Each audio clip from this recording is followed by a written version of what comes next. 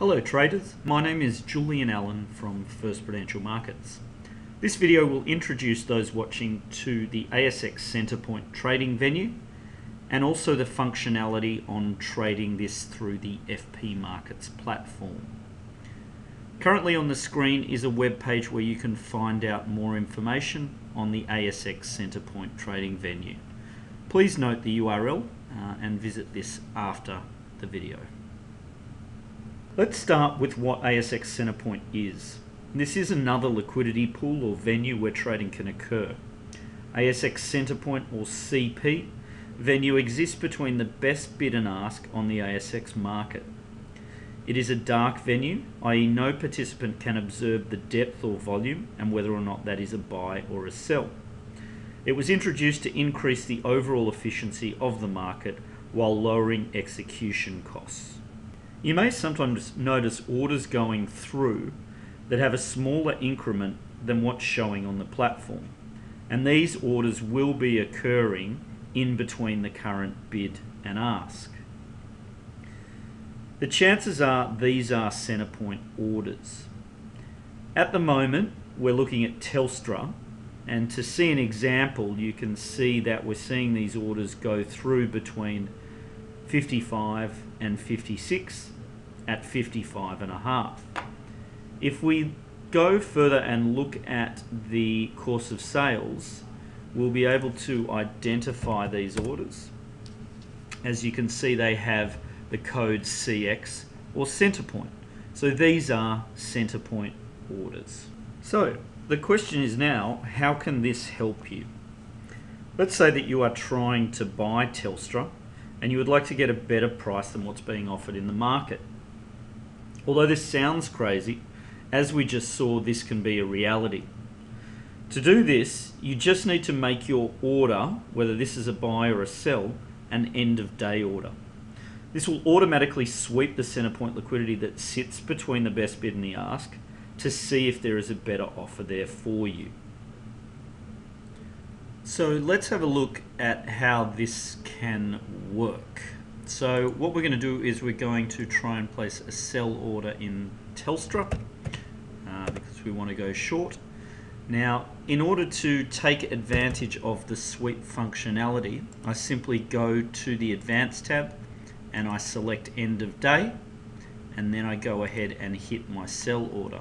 Now, if there is liquidity in the Centre Point, that will get filled at the 0.5 area. So we can see there that we've been done for 9 at the Centre Point, and then the remaining 41 have been done at the other side. So this is a perfect example of price improvement. It's found volume in the market at the Centre Point, it's executed that for us, and then it's done the remaining 41 at the market. The reason I did a sell there was just to reiterate that this will work for both buys and sells. This means you can get price improvement on both legs of your trade. I'm guessing for all those frequent traders out there that light bulb moment has just happened, and you have figured that this could equate to some massive savings when doing a lot of trading. There is more. We can also leave orders in the Centre Point liquidity. That is, we can place an order just in the Centre Point, and if there is volume on the other side, this will trade. Now let's have a look at how we would place an order just in the Centre Point. So like any other order, we're short, so we go create buy. We want to try and buy back the 50. To access the liquidity, we come to end of day, and now what we do is we go CP limit.